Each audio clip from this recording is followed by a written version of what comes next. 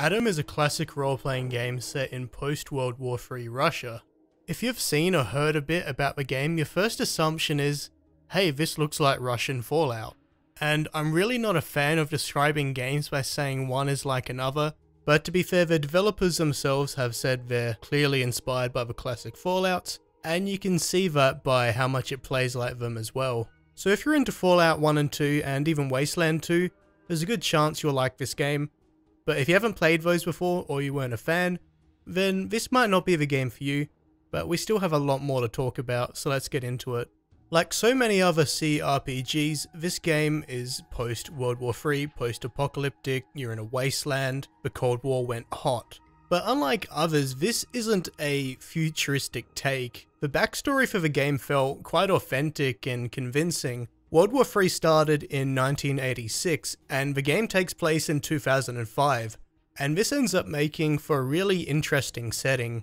The world is in shambles, but there's a lot of people that survived from even before the war started, and so the wastelands are mixed of regular people that knew what used to be, mixed with crazy and evil and mental people that had been set free by the apocalypse. And it ends up making the world you explore feel much more down to earth and convincing.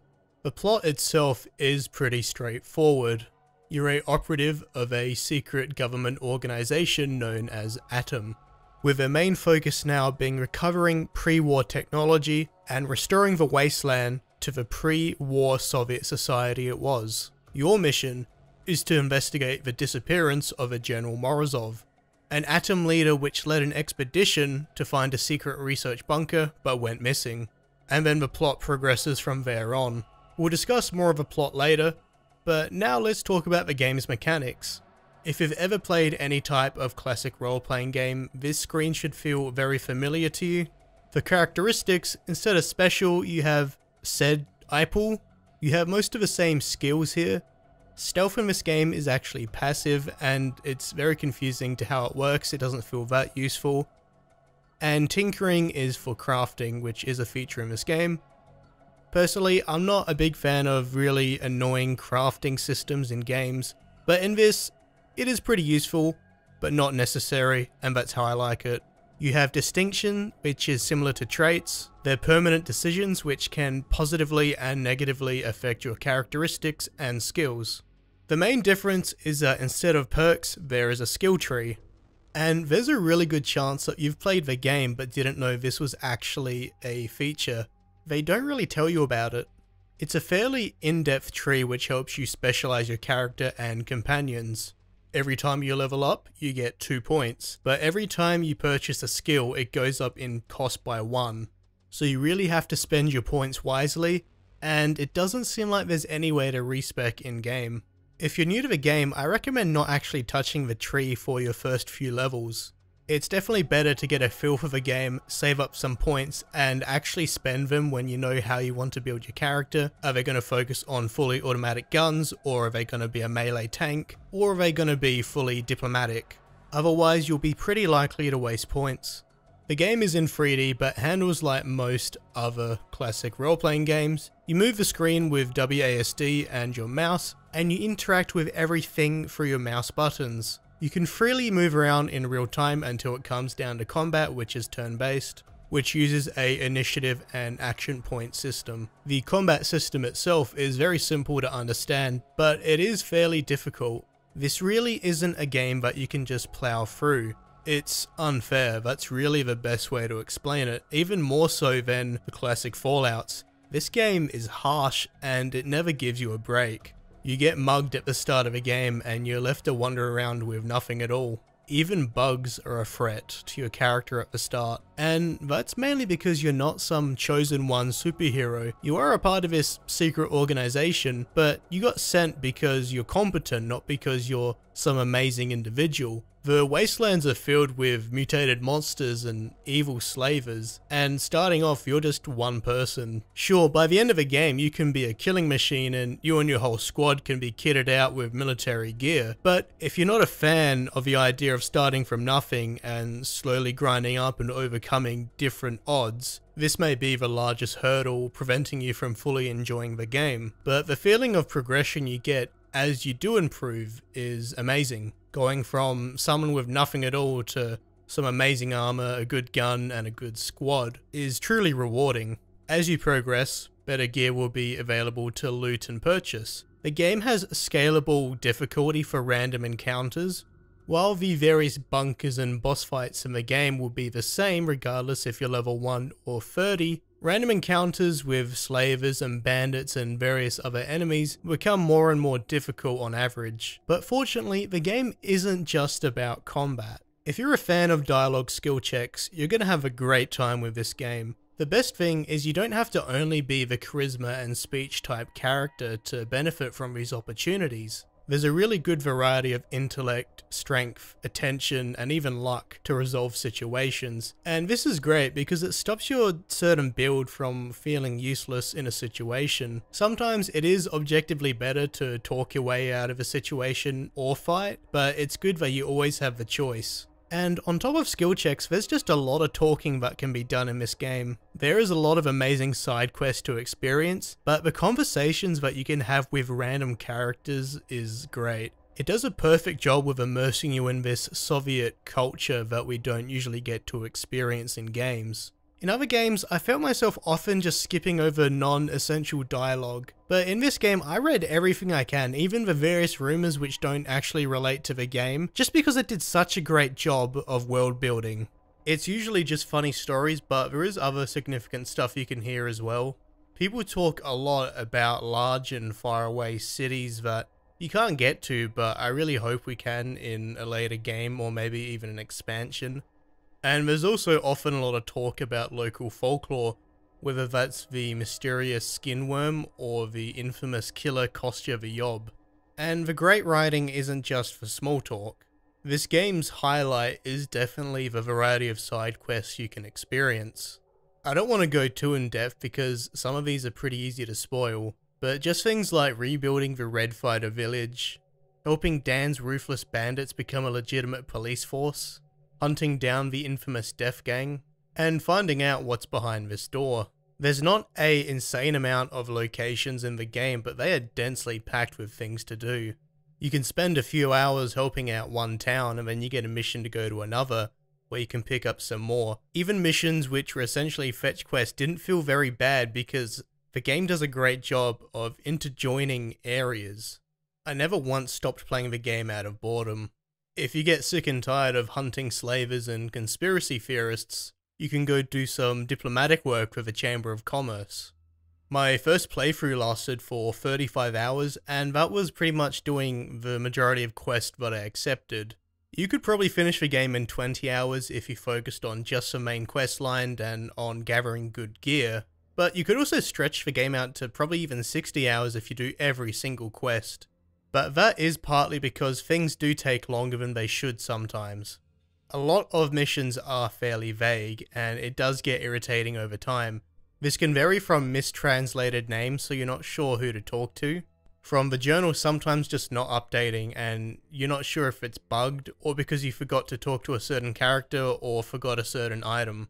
And I feel a lot of the game's issues are because it aims to emulate Fallout so strongly. Fallout 2 is great, but it's obviously dated, which isn't necessarily a bad thing, but you can obviously see the technological limitations of the time. The inventory and trade system is a bit of a mess. The combat system isn't bad by any measure, but it's nothing new either. These are things I didn't have much of an issue with, but I need to point them out because I know they will dissuade a lot of people from playing. The game's biggest issue at the moment though is its pathfinding. Very early on I noticed it, and at first I didn't mind because it didn't affect me or my companions. But later on in the game there is a lot of enclosed small areas, and that seems like when the game freaks out. When you're in combat and you objectively know that there is space around your character for your companions to move around, yet they run away or run around on the spot trying to find another way to get to the enemy, but it's infuriating because you can see the squares next to you which they could move through. So many hours were wasted on dying and reloading saves because my companions refused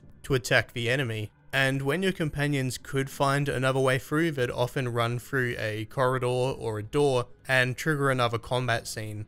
When the pathfinding isn't bugging out, AI is actually pretty good at combat. Enemies will hide when they know they're in danger and outgunned, or when they run out of ammo. They'll often target the closest to death character, and they use grenades pretty optimally. It makes for a pretty challenging experience even when you're well prepared. One issue though is there's a massive difference between melee and guns. Melee is useful at the start of a game. You don't have a gun and you don't have ammo.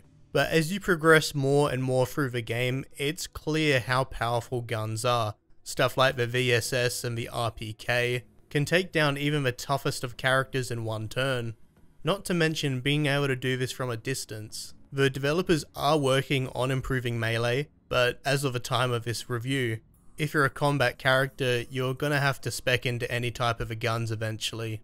One final issue with the combat is that often a lot of NPCs don't get counted in it. The actual combat zone is really small, and usually this is beneficial, being able to pick off and drag away one enemy at a time, but it also affects your companions as well.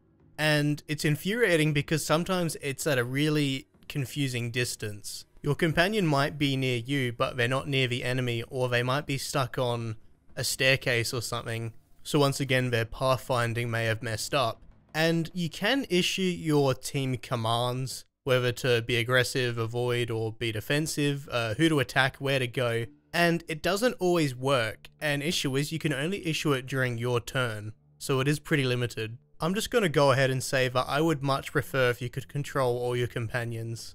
I know it's not really a classic Fallout thing to do, but as much as I love Fallout, this game would benefit from trying to be itself a bit more. Its story and setting and aesthetic is great, and in some ways I prefer it to Fallout, but trying to emulate a lot of really old mechanics kind of sabotages the game in some ways. Even with a small crowdfunded budget and a relatively small team, this game is still amazing, but there is a lot of occasions where you see a certain mechanic and think, yeah, this was cool back in 1997 when Fallout came out, but I wish they did more to improve on these mechanics rather than just recreate them. Stuff like the journal and inventory system are obvious examples for this. Now that we understand the basic mechanics of the game, the pros and cons, I'm going to give some tips, mainly because the game is still pretty new.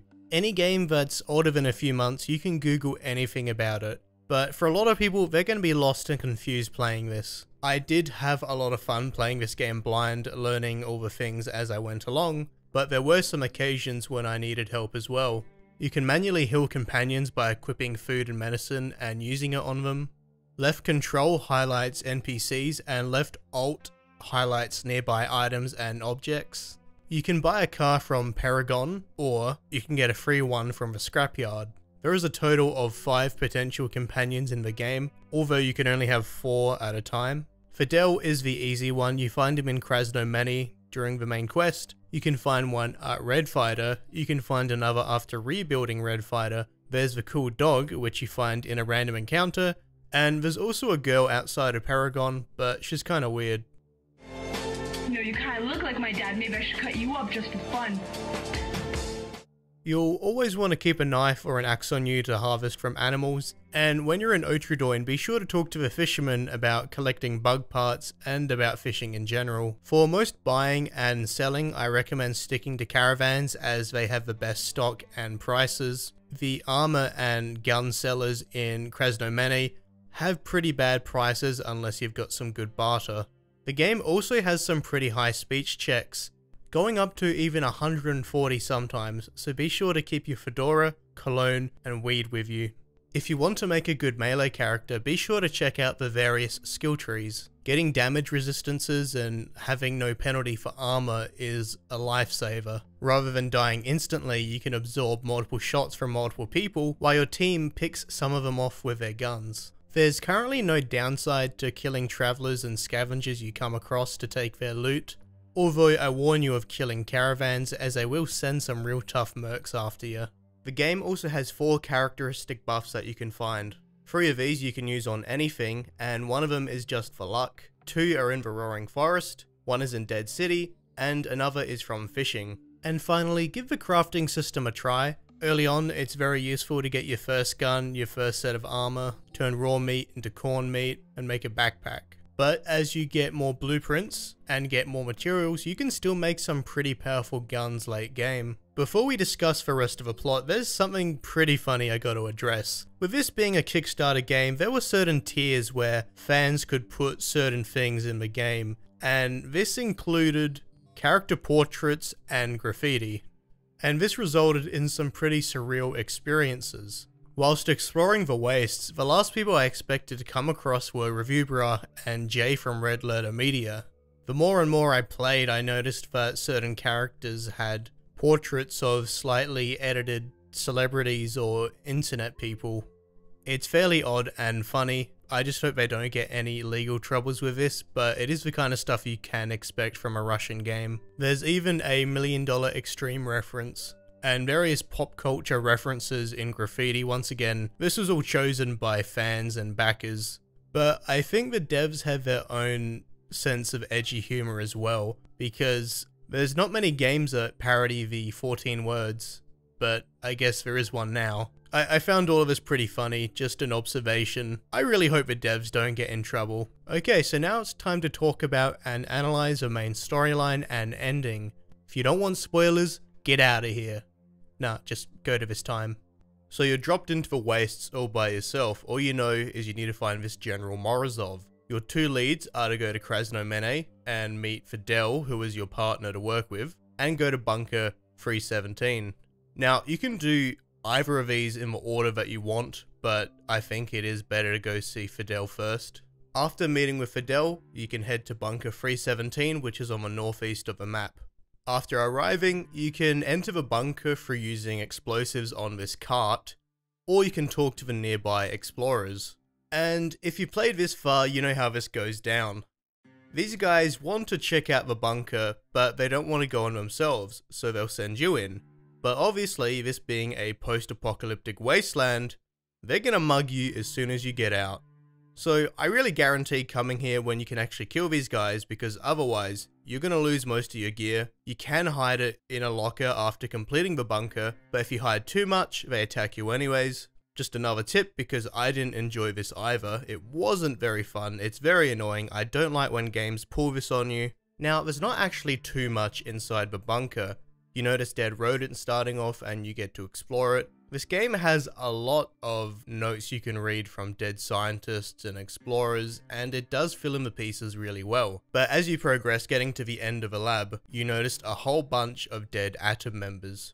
And near their dead bodies is a mycelium medallion, which is the symbol of the mushroom cult. Fidel recommends going back to Krasnomene to check out the cult which resides there. But if you're extra observant, you'll notice that one of the bookcases has been moved. Grabbing a book you found earlier in the lab opens a secret compartment, revealing some kind of incubator or storage which has been broken open, and something has been taken or escaped from there. You then proceed to head back to Krasnomene, where you have two options. Pay Fidel's informer 10,000 rubles to learn about what the mushroom cult is up to, or do a bunch of missions for them. Now, at this point in the game, if you're fairly new, 10,000 rubles is a lot, so you might have to do all the cult shenanigans. It's nothing too evil, just mostly being really annoying, and you also kill a pig.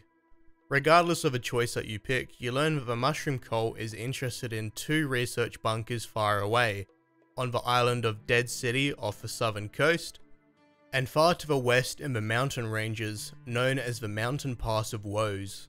You can pick these in either order, but you learn very similar things. Both contain secret pre-war science bunkers, so there's a lot to learn about certain experiments and projects. I went to the Mountain Pass bunker first, and here's what I learned.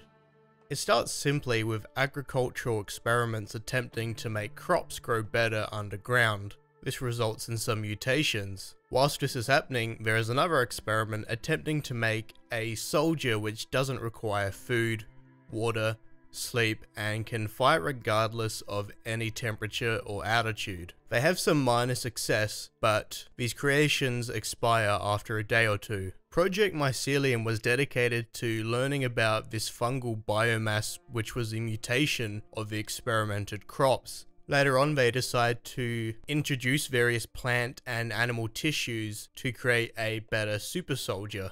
The mutated fungus happened to be one of them, Shortly later, the lab falls into chaos. Whilst in the Dead City bunker, you learn that the mycelium project was appropriated after the new findings to attempt to make a organic AI, a fungal biomass. At the end of each bunker there is a Atom Squad, the same organization that you work for, that you were sent by to investigate General Morozov. Except they're not normal anymore. They're all guarding this fungal biomass that you just learnt about, and they inform you that they work for mycelium, despite being Atom members.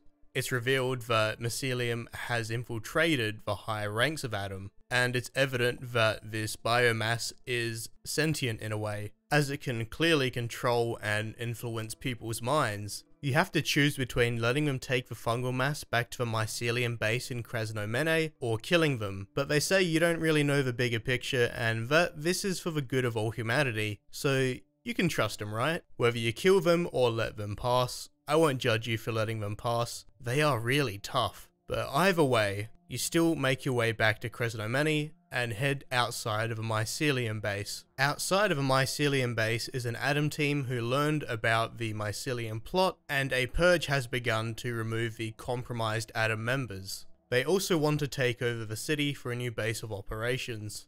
Now, despite there being a lot of them, and all of them having pretty good guns and them disliking mycelium, they won't come with you into the underground to face whatever's happening. You don't even get a skill check to try. In a game which was pretty consistent with the choices that you could make, this one is pretty illogical. So you head underneath a mycelium building and are met by a group saying they won't let you progress because you might interrupt the Sacrament of Unity. With some really high skill checks or just a lot of explosives, you make your way past, deeper below where this comes to an end. And there is General Morozov. Turns out during his expedition he learned about this fungal biomass and decided to use it to try to save the world. His argument is that he can use this fungal biomass to create a hive mind and force humanity to work together. Why, you may ask?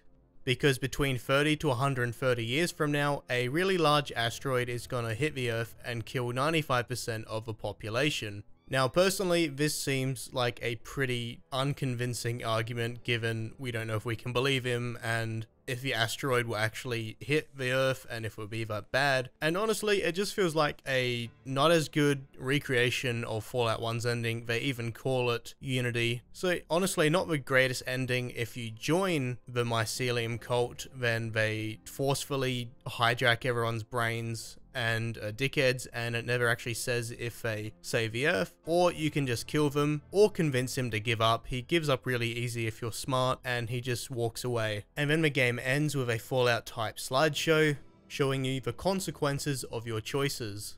And that's why I preferred the game's side quest to the main quest.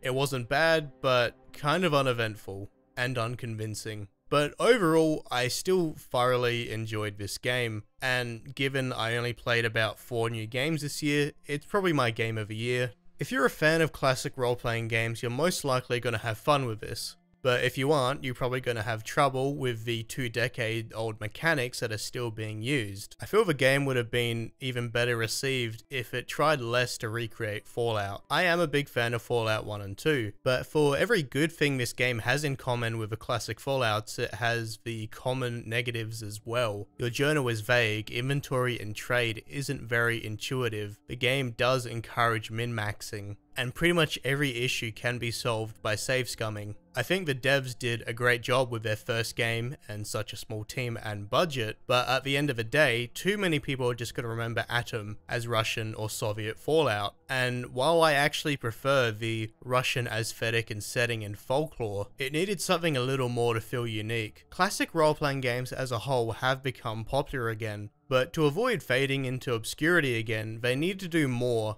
to attract a new audience. The main issue is that there's not much appeal to this game if you weren't already a fan of other CRPGs. And while I consider a lot of the game's flaws minor for me as I am a fan of CRPGs, you need to think from the perspective of an average consumer. Old, clunky and unintuitive mechanics might not be an issue to experienced players, but it's not appealing to people that might want to get it, not people that are definitely going to. and I hope this is something that they do improve upon, because I am looking forward to what they're going to make next, because if they can figure out a way to improve upon old CRPG mechanics, they'll be a lot more successful.